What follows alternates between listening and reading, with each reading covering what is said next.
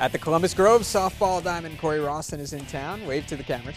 No score in the first. Runners on second and third for Grace Schrader. The junior lifts a fly ball to right field. Brianna Chency makes the catch. Brooke Hoffman tagging from third and scoring 1-0 Lady Bulldogs. Then with Lauren Berkemeyer batting, the pitch goes to the backstop. Michaela Ricksecker goes to get it, throws out Kyra Yinger at the plate, tag applied by Veronica Reisner. Nice play. Top second Schrader in the circle. She gets Reisner looking, and there was more where that came from later in the frame. A swing and a miss.